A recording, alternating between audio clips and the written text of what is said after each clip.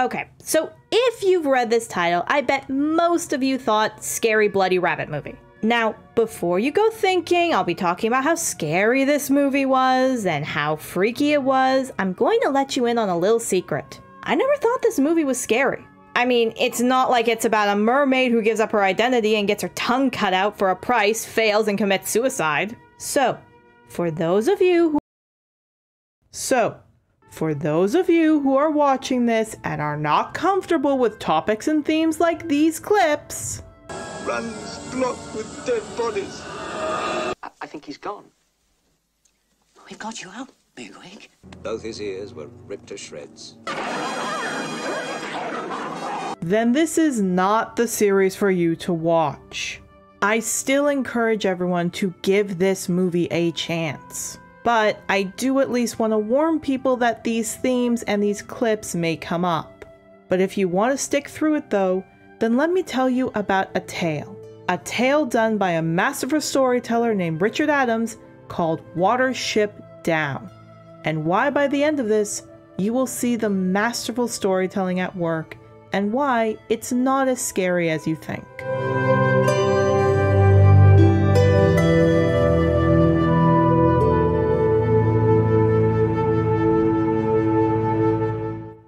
Hello everyone, and welcome to Wolf Tales, where literature runs wild. So, little history on this video before we get started. This is my 9th attempt at making a Watership Down video. That's right, 9th. The other 8 tries were getting skewered by copyright and me being an idiot for not realizing how to get around it. It was supposed to come out on the anniversary of his death, may he rest in peace, on December 24th, but it failed. So I took some time, took a breath, and decided to release it in November. Why am I telling you all of this? Because I want to make it clear how much I love this story and wanted to look at it. Richard Adams has impacted my life more times than I can count. He inspired me to study literature, his work inspired me to write my own stories, and his world building pushed me to do better. While I haven't found a copy of Shardik to read yet, Plague Dogs and Watership Downs were books I treasured as a pup and still do today. It saddens me that he died a few years ago, but want to know what saddens me more? Is how people only remember him as the creepy and dark animal writer. So often I've seen this movie as children's top 10 scariest animated watch lists, that they say it's nightmare fuel inducing and that it scarred them for life. And worst of all, when people hear these reactions, most of them believe it and miss out on a wonderful story. Even when the Netflix adaptation came out, they tried to ramp up the dark and violent aspects and make it a romance instead of a brotherly connection. See, the story focuses on an older brother named Hazel and a younger one named Fiver as they live in a place called Sandalford Warren. Fiver soon has dreams and visions that alert Hazel that a bad danger is coming to their home. Hazel believes his brother and takes him and a few other males out into the big world. After facing many challenges, they're able to eventually reach the hill of Watership Down and then must protect it. While facing challenges of neighboring warrens, a lack of female, and enemies at every turn, the brothers never get a break. Hazel and Fiver, as well as their friends, must learn to use the gift that Frith gave them or die by the claws and fangs of the Allele, the Thousand Enemies. I could go on for ages about this book, but today I'm going to try to explain not only why it captivates, but terrifies its readers through the book's POV and perspective. Now, for those who think perspective and POV are the same thing, don't feel bad. I thought the same for a while too, and I went to school for this. While both of them look at the characters' viewpoints of the world, they're distinctive because of certain aspects. Point of view focuses on the type of narrator who is telling the story. Perspective, on the other hand, is how the narrator is perceiving the events.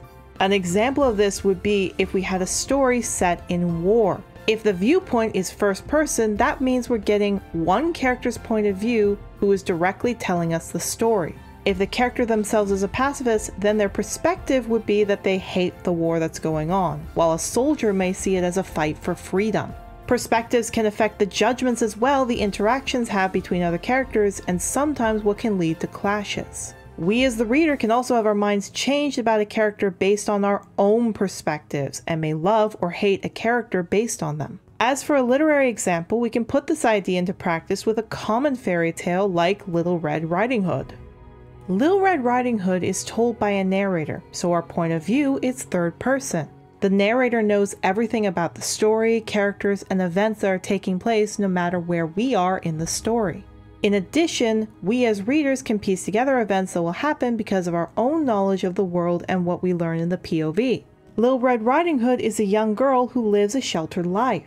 So her perspective of a giant furry carnivore coming out of the woods would paint him as being the big bad wolf. This is Little Red Riding Hood's perspective on the story and the events taking place. However, if the story focused on the big bad wolf, he may see Little Red as the villain blocking him from just getting food. Without POV and perspective, we couldn't have any stories at all. However, most stories are told by the perspective and POV of humans. We believe that the narrator talking to us is a human or a being of that same intelligence. Because of this, there is a layer of safety when we enter the story because we are in the mindset of another human or human intelligence being told to us. But Watership Down doesn't put us in the seat of a human, it puts us in that of a rabbit. In the book Percy Jackson and the Lightning Thief, the story focuses on a boy who has godly powers. Though he's in danger, he has been shown to get out of these situations on his own and able to adapt to events in the book easily. In the Hunger Games trilogy, Katniss is who we focus on, who we see as an incredible survivalist and warrior. Most stories have these kinds of connections which make us feel safe and comfortable. We know we're looking at this story from the perspective of a person well adapted to survive in it and has the power to protect themselves. There's no issue or feeling that we can't survive if we were put in a similar situation. We know by the end they'll be fine because fantastical reasons or deus ex machina. But in Watership Down's case, it rips the safety blanket from you, toppling your position of apex predator to low-ranking prey. Watership Down sets you up for the perspective of a normal Eastern Cottontail rabbit. They have no fantastical skills or ferocity like in Monty Python. They're just a rabbit. A creature easily killed and hunted by thousands of animals in the world, including ourselves. The story never makes you lose that sense of constant danger and fear, realizing how dangerous the world can be for a rabbit.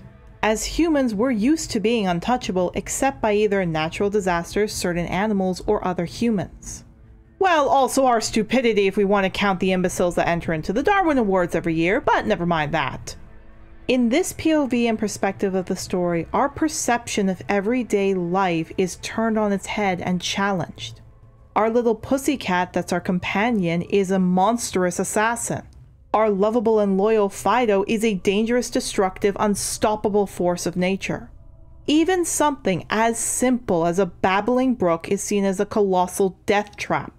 This anxiety and fear, of course, gets worse when paired with the POV and our own human perspective. In the beginning of the novel, Hazel and Fiver are unable to read a sign which says the area will be developed for houses. The rabbits are not able to process it, but the POV of the story wants us to know it by showing us the sign and what it says.